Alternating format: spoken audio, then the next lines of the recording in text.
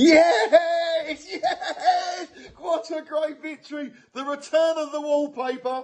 And by no coincidence, we beat Stoke, who we get nothing from. I think we've only beaten once at Stoke. God, 20, 30 years. It's an unhappy hunting ground. Unhappy. And on the 5th of April, Easter Monday, we've only got to beat them 2-1.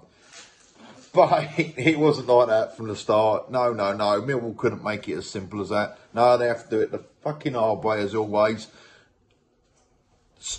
With the lineup that he picked, I wasn't happy. Oh my God, I was not happy. You put Pearce and Murray Wallace in a back three with Cooper, and you are asking for trouble. Asking for trouble all day long.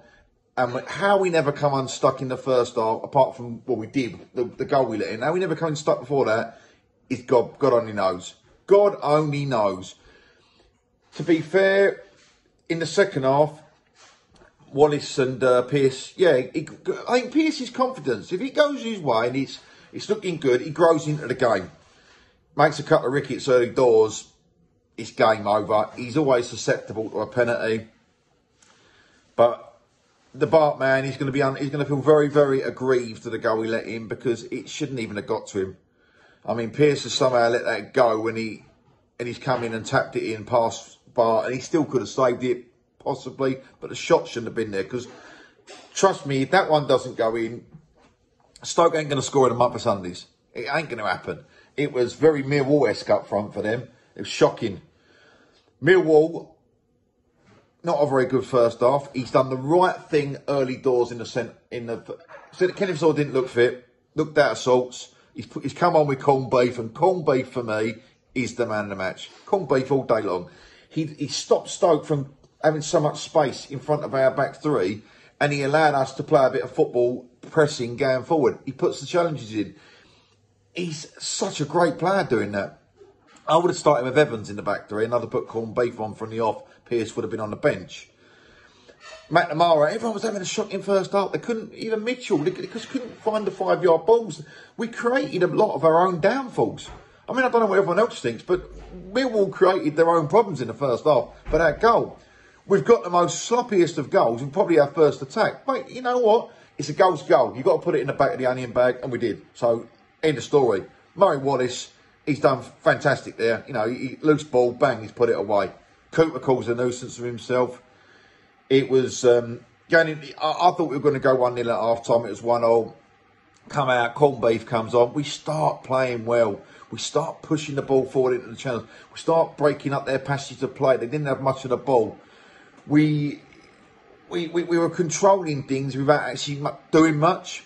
And the goal, I mean, the Jedi's done fantastic there. It's a bad slip at the back, isn't it? It's a bad slip. But the Jedi has squared that to Mason Bennett. I thought that had a very good, not a bad game today. He's got a goal there. Well done, Bennett. And it's the winner. We were never in trouble of losing that game, even of them equalising. But we were doing our best to throw it away, giving silly little free kicks in and around the box, where then we know Stoke balls into the box, they're going to create chances. And what are we doing? We're giving away balls on the edge of the box to be thrown into the box. But we held on, and I think what we could have gone for the jugular. I think we should have gone for the jugular. We sucked back a bit too much in the last 10 minutes of the game. People are talking playoffs. I think they're off their nuts. You know, we ain't got a Danny LaRue. We are not going to make the playoffs in a month of Sundays. And anyone that thinks we're going to do that is off their head. What we are starting to do is look to build for next year.